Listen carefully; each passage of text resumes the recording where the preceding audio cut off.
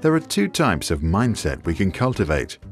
One that embraces problems as opportunities to learn, and one that avoids them, often out of fear to fail.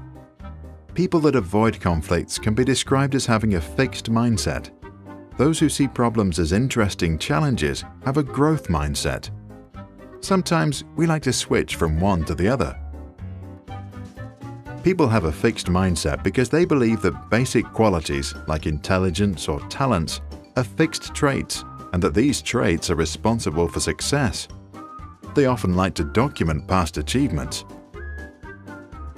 With a growth mindset, people believe that new abilities can be developed through practice. This view creates the love for learning that most great leaders and artists have in common. For them, life becomes an exciting journey with endless opportunity to figure out new things and advance. To develop a growth mindset, Dr. Carol Dweck, the Stanford University professor who coined the term, advises leaders, teachers and parents to celebrate trying.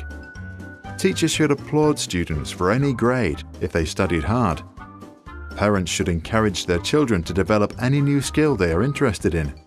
Doing this will make them learn the skill of learning, which will also help them back in the classroom.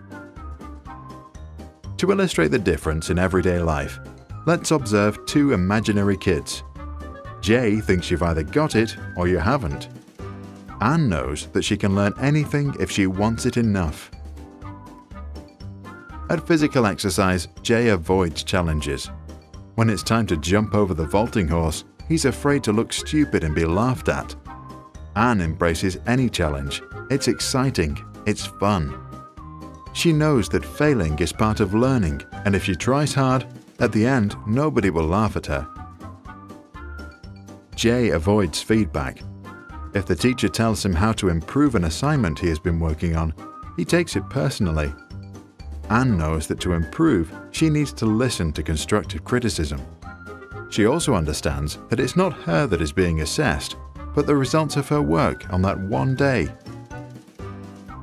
Jay always takes the easy road. For example, he likes escalators and hates to take the stairs. When he is practicing the guitar, he stops the moment he's getting stuck. Anne usually doesn't even take escalators. She jumps up the stairs, counts every step in her head, and enjoys feeling the blood rushing through her veins. She practices the drums every morning for 15 minutes. Not that she always enjoys it, but she knows that effort is part of a journey to a more fun life. Anne likes to see others succeed. It inspires her. She knows that if she motivates her friends to get better, she herself is likely to grow too. If his friends try new things and succeed, Jay feels threatened. He's afraid that their success will put pressure on him to do more with his life too. Modern companies look for employees with a growth mindset because they solve problems and persist despite obstacles. To spot the right ones, some ask during the interview whether the job applicant believes if managers are born or if management is a skill learned. Jay thinks that managers are born. Anne gets the job. Neuroscientists support the idea. They confirm that the brain grows like any other muscle in the body, with training. Studies show that adopted twins tend to have higher intelligence compared to their siblings who stayed with their biological parents. The difference appears to come from the higher educational levels of adoptive parents and shows that nurture is more important than nature. A simple switch in how a person views a situation can mean the world of difference.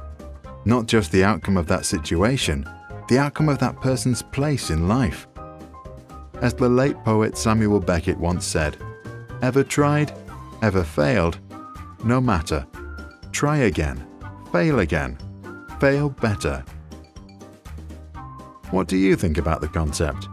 Is it overly simplistic? And if you buy the idea, do you believe it is possible to make a permanent switch from a fixed to a growth mindset? Please share your thoughts in the comment section below.